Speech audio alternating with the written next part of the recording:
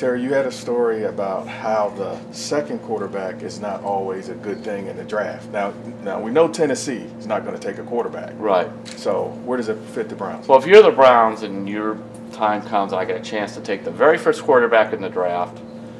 If you look at the stats, remember this is the analytic age we live in with the Browns. Yes. I went through the last 10 years in the draft.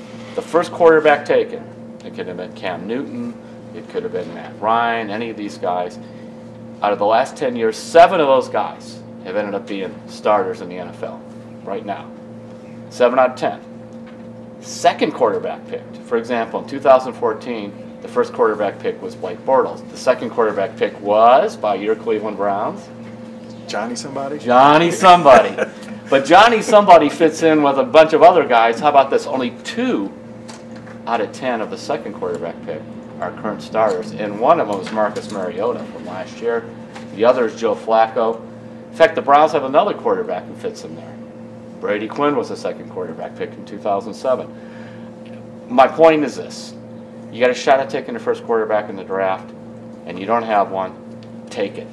And if you got a chance with the second quarterback in the draft, you may want to trade it. But who's going to be the first quarterback? That's what you have to figure out. There's always some misses. I mean, one of the biggest misses of all in that list of 10 was Jamarcus Russell. Okay. But there's a lot of really solid guys. In fact, if you go all the way back to 1999, starting with Tim Couch, there's been 17 quarterbacks picked, one for each of the years. 10 of these guys are still playing, and they're still starters in the league.